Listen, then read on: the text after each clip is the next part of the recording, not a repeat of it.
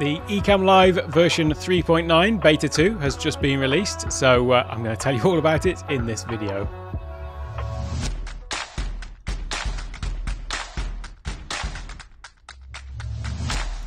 Hello, welcome to Take One Tech. My name's Alec, and it doesn't seem like that long ago. In fact, it was only just over 2 weeks, I think, that I did my last video on the previous beta 1, and here we are again with some more great new features. So let's dig straight on into them, shall we? So here we are with the release notes, and this is, just to be clear, we are on version 3.9.0 beta 2, and I've got a feeling we're pretty close to the actual final release version here.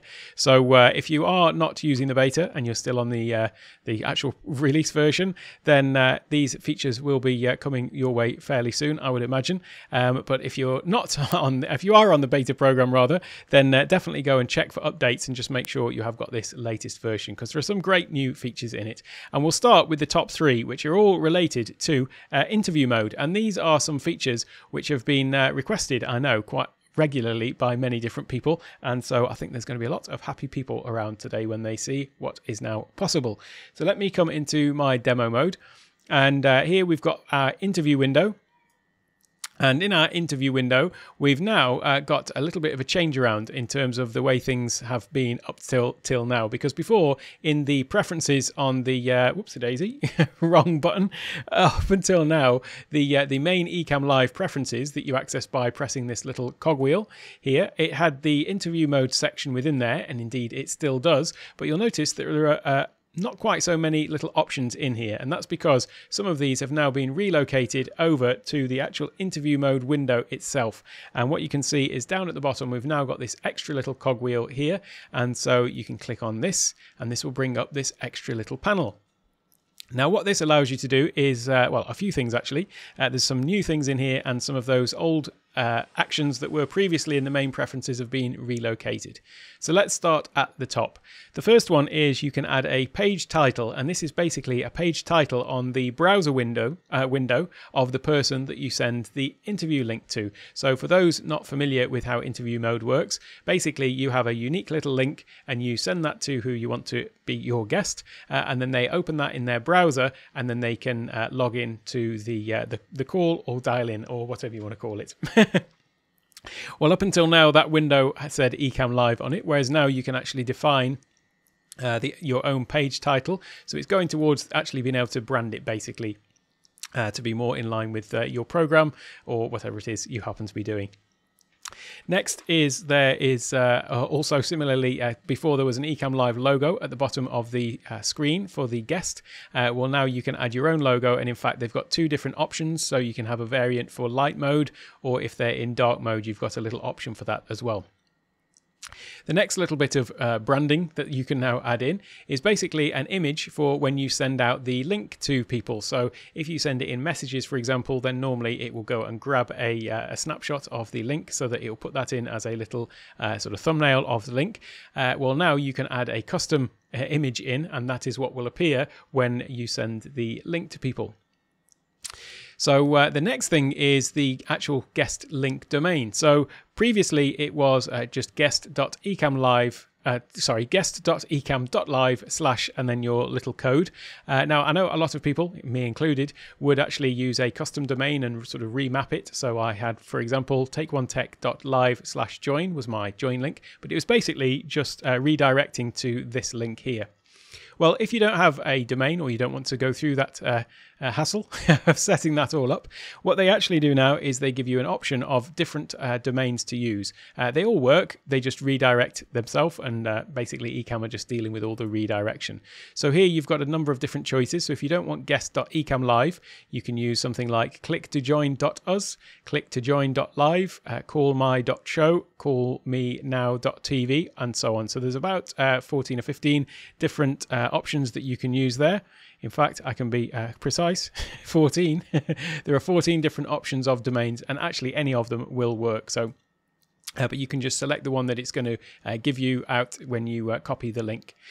The next thing we've got here is we've got a few of these are moved over from the old preferences location. So for example, default to dark mode. So that is whether the browser of your guest will be on dark mode or light mode by default. And you can set it to default to dark mode. And the reason why you might want that is so that you don't get glare from a big bright white screen in front of your guest on their monitor. So that is why you might want to have that toggled on. Next, you can have show viewer comments for your guests so that they will actually see what is the stream of comments basically on your live stream. Also show viewer count, so you can have that toggled on. And the next one down at the bottom here is turn off audio processing for guests. And they call this musician mode because it basically turns off any noise cancellation, echo cancellation, things like that. And so that is basically going to give you the sort of original sound, if you like, coming through from your guest.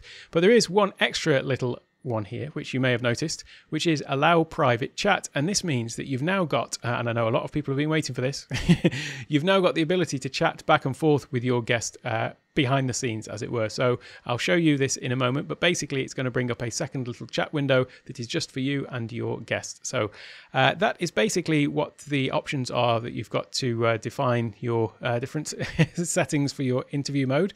And so why is it that they have actually moved them into here out of the main preferences? Well, the reason is, similarly to the way you have profiles in scenes, you've also got different options for interview settings. So for example, if you have multiple different shows and you want to have different little thumbnails or different little icons or different headers and different settings for your different shows, then you can just create a new interview settings setup here. And so you can have multiple different setups. And that means that then when you are in your particular show, you can just toggle between the settings and use the ones that you want for that show. Now, we already have profiles now in the beta, as we had in beta 1. So I'll will have left a link to that video, by the way. I should have mentioned it at the beginning if you want to know everything that's in the first release or the first beta. So with profiles, these settings are remembered from one profile to the next. So if you set everything all up for a specific profile and then you switch profiles, then it will remember, you know, which settings to use for which. I think the easiest thing is if I give a little demonstration now. So I've got somebody waiting to join the call. So I'm going to dial in. I say someone waiting, it's just me. I'm sorry to disappoint you. I haven't got any real friends, you know, so I have to rely on a second computer. So I'm going to add this and answer this call. So now basically I can assign me to this side. There we go. Well, that's a terrible picture, isn't it? Don't know what's quite happened there. Never mind. So that is the guest has joined. But what I really want to do is I want to go and go over to my other computer, and I'm going to share my screen, because what I want to show you is what it actually looks like from the guest side. So if I share my screen like that, there we go, and I'm just going to add this into the call, and I'll make that solo like that. There we go. So now I've got my picture-in-picture. I don't want that picture. I want this picture. There we go. So this is basically what the guest's screen looks like. And if I just take my border off for a moment, what you can see is, now this one thing that does not seem to be working quite as it should. So I'm going full screen now. This might be a bit hard to make out because it's repeating the image. In fact, what I shall do is if I... no, forget that. I was going to try and make it a bit clearer, but I don't think I can.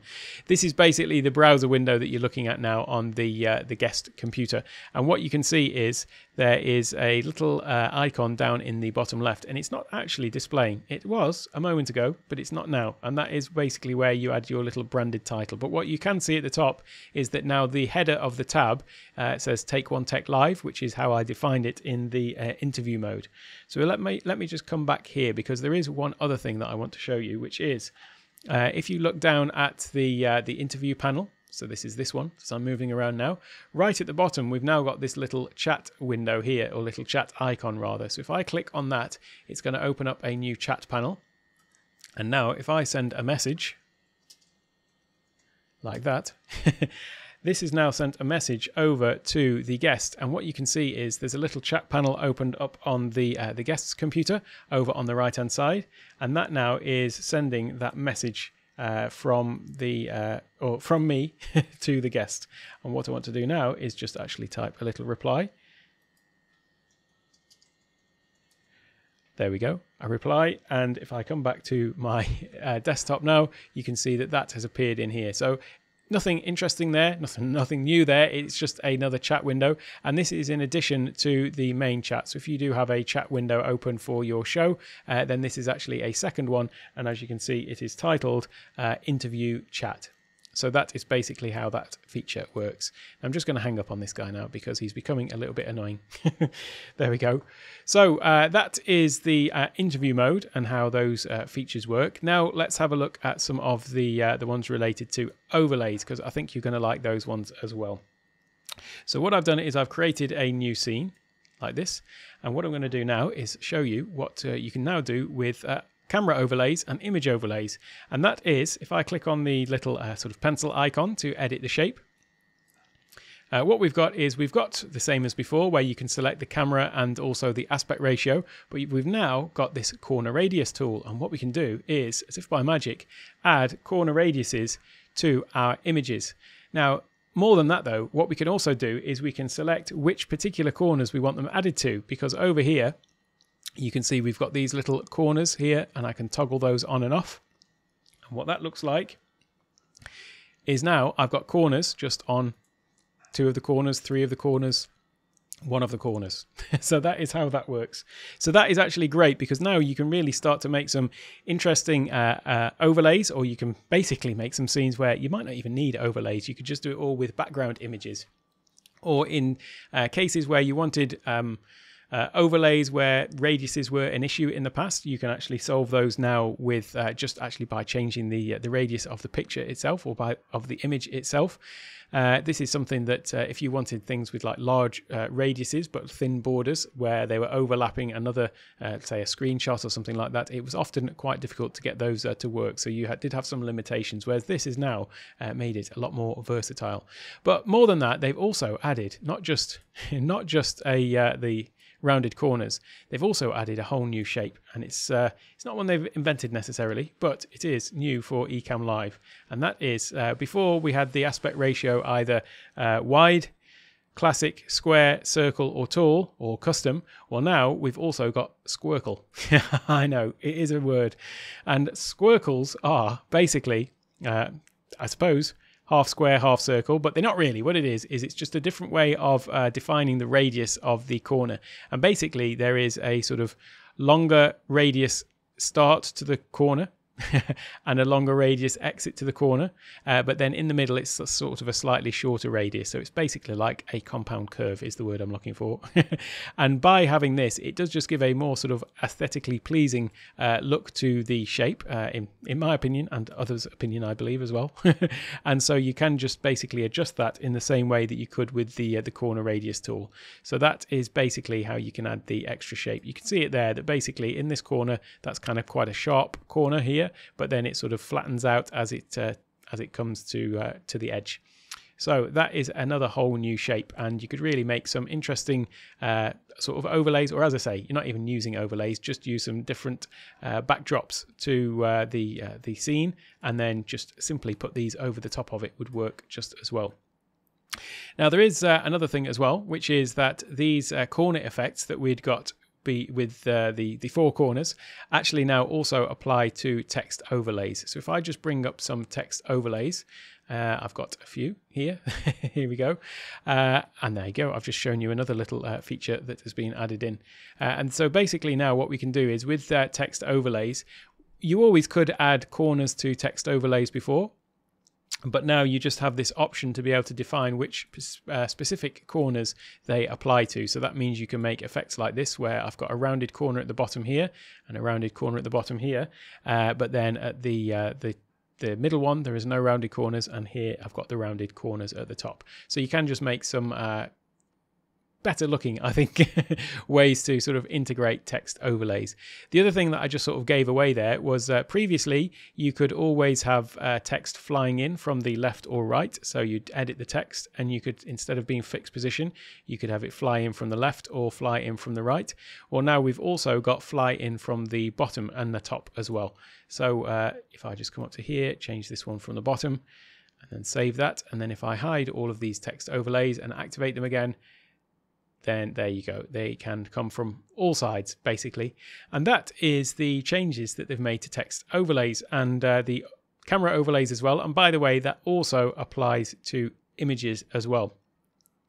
The other thing that is slightly different, if I just come and add on a screen sharing overlay. So that is the new in the last beta, screen sharing overlay. So if I click on this one, you can see the corners apply to that as well. So it remembers what the last overlay was. So I can toggle that off. And now it's perfectly square. But what you'll notice is it has actually created the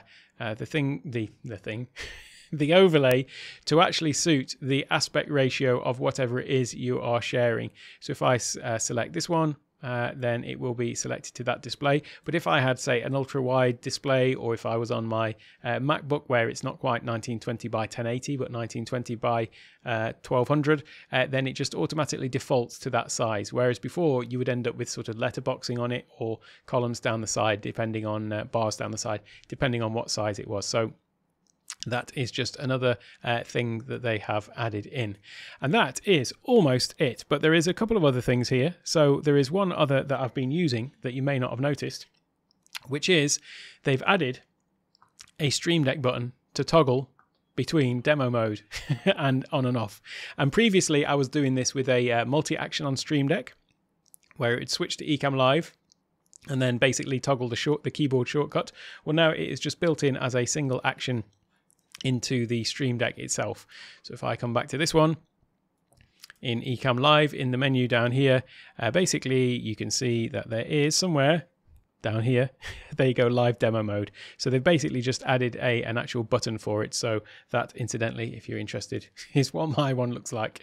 So I can toggle this on and off with my Stream Deck. So that is quite a useful feature. There's not many others that I've got with multi-action. There's one for hiding the UI, actually, which I'll leave. So I'll be putting a feature request in for this. So with Ecamm Live, there is an option to hide the UI, and that basically just hides the UI off the screen from the main preview window. So that one I've got as a multi-action, but yeah, if that one was a button as well, that would be quite useful. But I think that is actually all of the ones that I use multi-actions for, and everything else they've slowly but surely added in the buttons. So the next thing that we've got in the actual list of features is add support for NDI tally and support for NDI tally for NDI input and output. I'll be totally honest with you, I'm not entirely sure what that one is. I'm guessing it relates to NDI and it's something to do with inputs and outputs, but that at the moment is the extent of my expertise on that one. If that means something to you, then it will mean something to you. If it doesn't, then perhaps you don't need it. I'm not sure, but we'll have to move swiftly on from that. So the next one is fixes various issues with screen share overlays. So if you're on the main version, you wouldn't have noticed this, but on the previous beta, there was a couple of issues with screen sharing, where if you got green screen activated on the camera, then it would have some knock-on effects to the screen sharing overlays. But apart from that, it was being pretty stable, and I've been just using it all the time for these videos, but also for my virtual camera in Teams meetings and Zoom meetings and so on. And then it says a couple of other minor fixes. So that is basically a roundup of it. But I think if you think of all of the features that were in the first beta and all the features that are in this beta, it's really answered a lot of people's questions and requests for things that they wanted, and things that have come up regularly in either the Facebook group or wherever, of people saying they wish it could do this or that. So really great upgrade to the beta. As I say, if you're on the beta program, go into Ecamm Live Beta and download the new version. Oh, there is one thing that isn't mentioned in there, but let's have a little look down here, shall we? Because they have actually updated the icon as well. So instead of the one that's kind of like a square frame like that, they've got more of a sort of rounded frame, I suppose, similar to a lot of other apps have in terms of the shape of it. So that is another minor change in case you're interested in the icon itself. That is about all for now. If you have been using the beta and got any great little tips or feedback, then definitely go and leave them down in the comments below. And while you're down there, of course, if you're not already, don't forget to like the channel and subscribe to the channel and turn on those notifications so that you get notified whenever I make any new videos. I will leave a link to my Ecamm Live playlist with a load of other Ecamm Live related videos over on the bottom right. But until the next video, have an absolutely wonderful day.